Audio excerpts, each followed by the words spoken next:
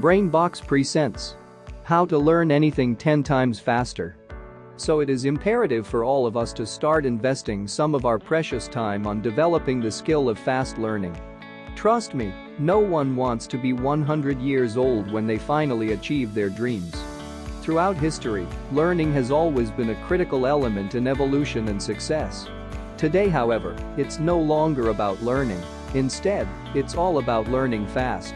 You see, in order to make it in today's competitive world, you have to learn faster than the rest. Think about this.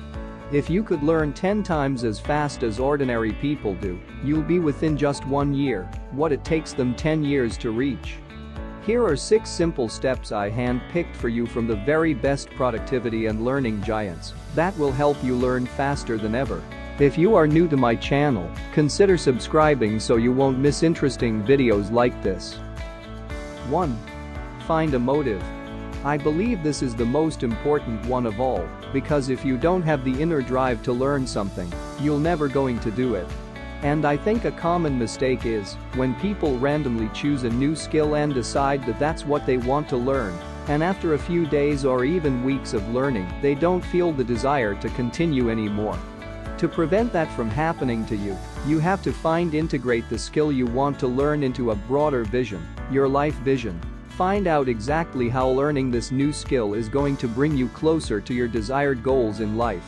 So the very first rule in fast learning, and the most important one too, is to figure out what you want and have enough reasons to follow through with it.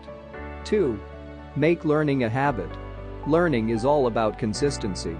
So in order to get good at something fast, you have got to make practicing it a daily habit. And instead of working on something just once a week for 10 hours straight, try learning it by small chunks for 1 hour every day, and you'll see a huge difference in the quality of your learning. You'll remember so much more this way. The key to build any habit is commitment, a non-negotiable commitment. Just take the option of not doing it every day off your list of options, even if you had to stay up all night to hit your daily goal. So make sure to build up a strong habit of learning. 3.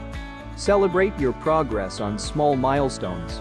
This has 2 major benefits. The first one is that it will help you massively stick to learning for a period long enough to get recognizably good at what you want to learn. As we are feeling the progress we're making, which excites us and drive us to keep moving forward. The second thing is it'll help us better identify what exactly we have problem with and how we optimize our learning, as those milestones also play the role of checkpoints in our learning journey. 4. Teach what you're learning.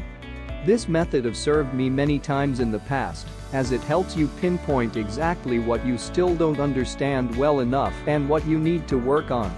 On top of that, when you try to explain something to someone who doesn't understand it, you use simple terms and various metaphors to bring the picture closer to them, right? Well, that's a huge advantage, because when you use concepts and references you already have to understand something new, it stick right to your memory. I got this idea from Tony Robbins, who in fact has the best definition of learning I ever came across. The creation of a relationship between 2 things, one you already know and the one you don't understand and trying to learn. 5. Constantly fetch feedback. In order to prevent yourself from making the same mistake over and over again, which can make your learning process go much slower than it can be, it is wise to ask a professional for feedback on what you do. Get him to tell you what was good and what wasn't in your practice. The professional can be a coach you hire, or just someone you know who already mastered what you are trying to learn. Just remember, expert mentorship never hurts. 6. Always experiment.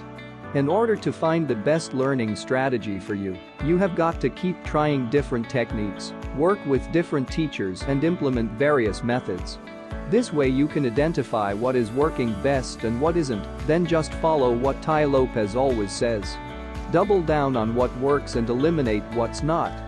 Follow these steps, don't just know them, do them, and I promise you'll find yourself flying through the stages of learning anything way faster than the norm. If you enjoyed this video, give it a thumbs up and share it with your friends. As always, subscribe for more videos. Thanks for watching.